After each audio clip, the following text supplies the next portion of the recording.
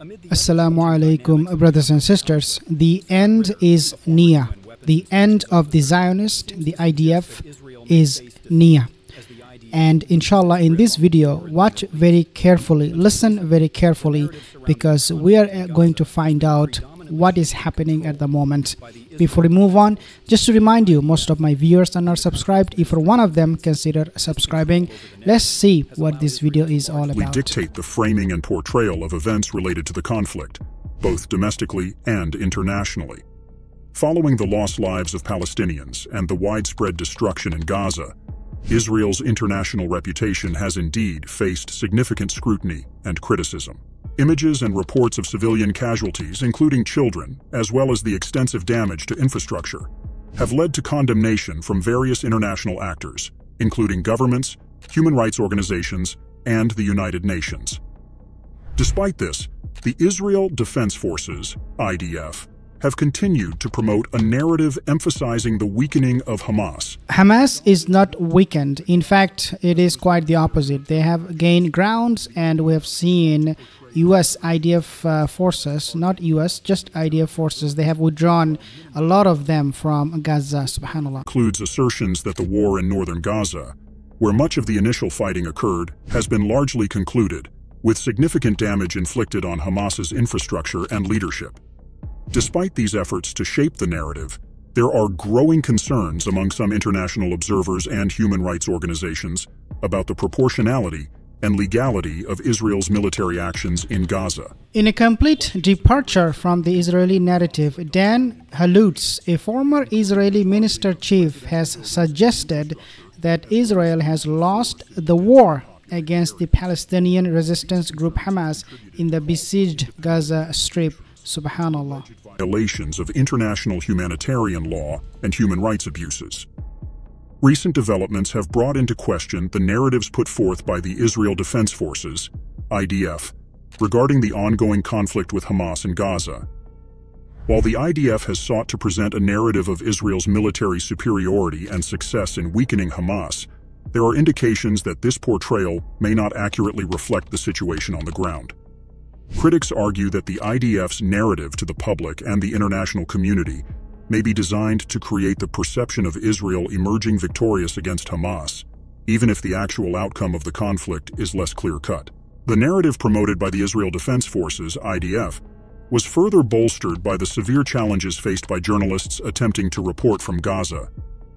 Operating in Gaza has always been fraught with danger, with journalists risking their personal safety to cover the conflict.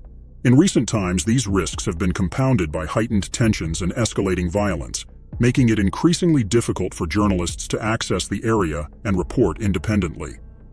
The limited number of journalists still operating in Gaza face numerous obstacles, including the threat of violence from militant groups and the risk of being caught in the crossfire between warring factions. This has led to a scarcity of first-hand reporting from Gaza, allowing the IDF to maintain greater control over the flow of information and shape the narrative surrounding the conflict. Meanwhile, the International Press Corps has largely been confined to Jerusalem, unable to access Gaza due to safety concerns and logistical challenges. As a result, international media outlets have become heavily reliant on IDF sources for much of their information and updates on the situation in Gaza. This dependence on IDF-provided information has inevitably influenced the framing of news coverage and contributed to the dissemination of the IDF's narrative to a global audience. The IDF's strategic communication efforts, coupled with the limited access and reporting from Gaza, have effectively enabled the Israeli military to control the narrative surrounding the conflict and shape public perceptions, both domestically and internationally. By controlling the flow of information and selectively releasing details about its operations, the IDF has been able to portray its actions in a favorable light while downplaying or omitting potentially damaging information. However, despite the challenges faced by journalists and the dominance of the IDF's narrative, alternative sources of information, including social media, citizen journalism, and independent reporting, have emerged to provide a more nuanced and diverse perspective on the conflict.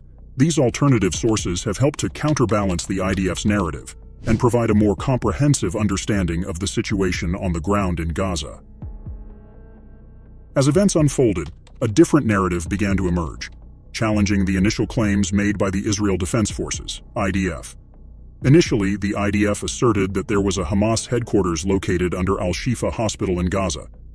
However, as investigations progressed, there was a noticeable lack of evidence to substantiate this claim. Despite assertions by the IDF, no concrete proof was provided to support the existence of a Hamas headquarters at the hospital.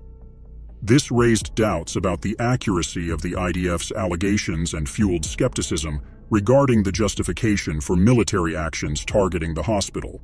Furthermore, another significant development occurred when the IDF failed to accurately identify the location of Israeli hostages, despite possessing some of the world's most advanced intelligence capabilities.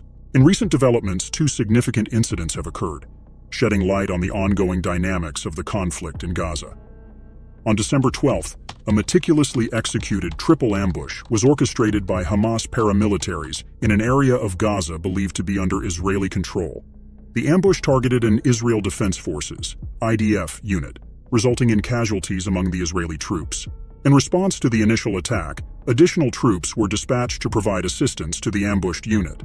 However, they too fell victim to subsequent ambushes set up by Hamas forces, further complicating the situation on the ground. The Israel Defense Forces, IDF, has long adhered to the Dajjal doctrine, a military strategy characterized by the use of overwhelming force in response to irregular warfare.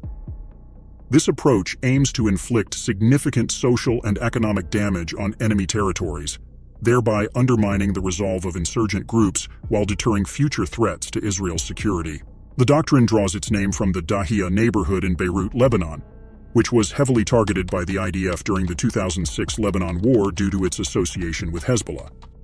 In its application of the Dahiyah doctrine, the IDF has historically relied on airstrikes, artillery shelling, and ground incursions to degrade the military capabilities of its adversaries, particularly Hamas in the Gaza Strip. These operations often result in widespread destruction of infrastructure, civilian casualties, and displacement of populations, leading to significant social and economic upheaval in affected areas. Criticism of Israel's military strategy is now emerging from unexpected sources, indicating a growing unease with the ongoing conflict in Gaza. Former UK Defense Minister Ben Wallace has voiced concerns about the long-term repercussions of Israel's actions, warning of a potential impact lasting for decades. Even the Biden administration, traditionally a staunch ally of Israel, is showing signs of discomfort with the unfolding situation. The administration's unease reflects broader concerns within the international community about the humanitarian toll of the conflict and the potential for further escalation. As the conflict continues to escalate, there is a growing realization within the Biden administration that the current trajectory is unsustainable and could have far-reaching implications for regional stability and U.S. interests in the Middle East. However, despite mounting criticism and international pressure to de-escalate the conflict, Israeli Prime Minister Benjamin Netanyahu and his war cabinet remain steadfast in their determination to continue military operations for as long as they deem necessary.